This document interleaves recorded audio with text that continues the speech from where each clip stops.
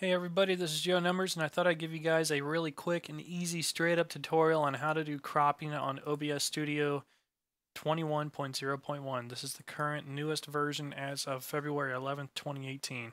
Now, for those that wonder how cropping works or sometimes how it doesn't work for you, I'm going to give you a quick and easy way to set this up. So here's what you do. I'm going to add in a random capture screen. So I'm going to add in display capture just for the heck of it. Go ahead and hit OK.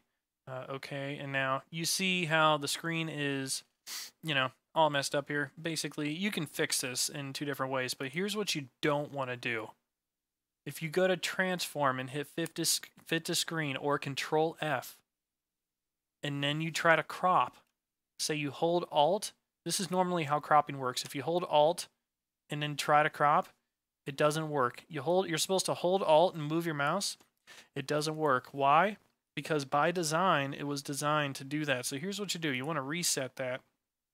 Take your capture, whatever you're capturing, size it down by hand. And then once you've sized it by hand to whatever size you want it to do, go ahead and hold Alt and then hold your mouse down on the side and it will crop like it's supposed to. By design, they set up OBS Studio to be able to crop that way. There's two different ways you can crop on OBS Studio though. This is the one way. Make sure you do not fit to screen or else it won't work. But that's one way to crop. That's a simple, easy way.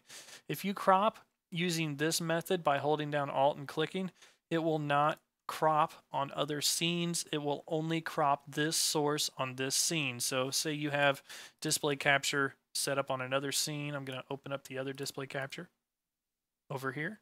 Same exact thing, not much difference. Just let me go and scale this down really fast, get it all set up.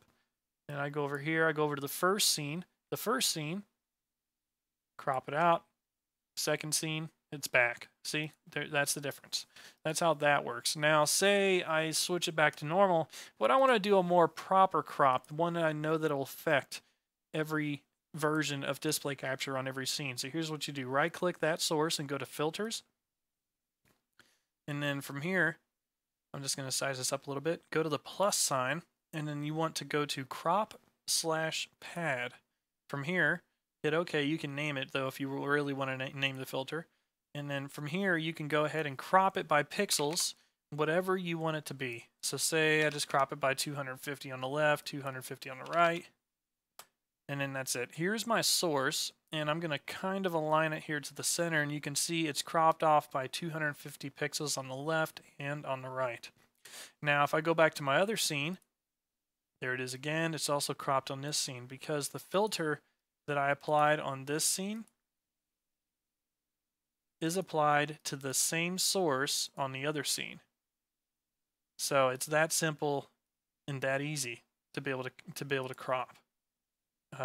If you set up a filter on a single source, that filter will carry over to other sources, but if you to other scenes. But if you want to just crop off a specific source on a specific scene, you can do it by holding Alt, just holding your mouse down and doing whatever you want. It's that simple. There you go. I hope you guys enjoyed that. I hope I made it simple enough for you. If you have any questions, drop it down in the comments. And you guys have a good day.